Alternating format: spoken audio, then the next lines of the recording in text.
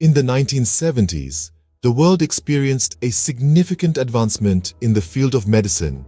The advent of amoxicillin, an oral penicillin that was resistant to the effects of stomach acids, offered rapid absorption and had the ability to effectively destroy germs.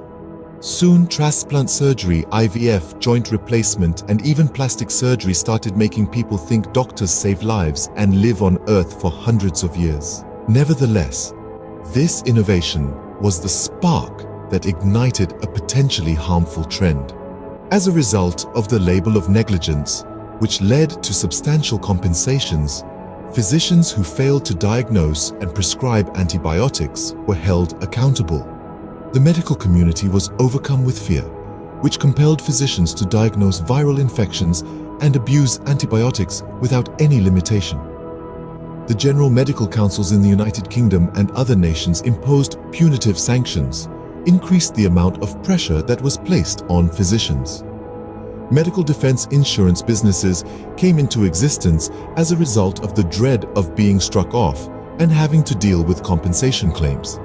The rising costs of hospital care and consultations contributed to the escalation of the health crisis that was developing. The 1980s saw the establishment of hospitals that were hailed as the best in the world, which resulted in significant investments for the purpose of generating passive income. Concurrently, pharmaceutical companies moved their attention from antibiotics to medications that treat long-term illnesses or conditions. The rise in the number of individuals living longer led to an increase in death due to cancer, and numerous cancer hospitals were established. As the 21st century progressed, treatment-resistant bacteria and fungi spread like wildfire around the world.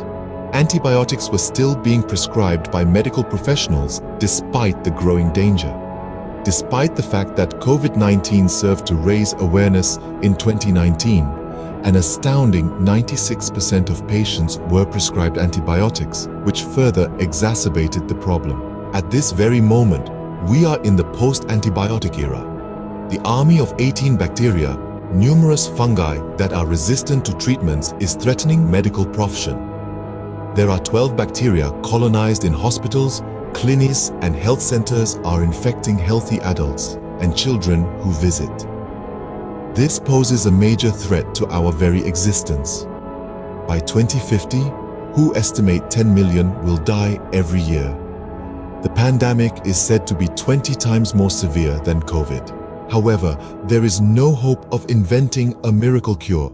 The time has come for individuals to make decisions based on accurate information, thereby reducing unnecessary visits to hospitals and consultations. Join the movement, says the narrator. Put yourself in control, make decisions based on accurate information.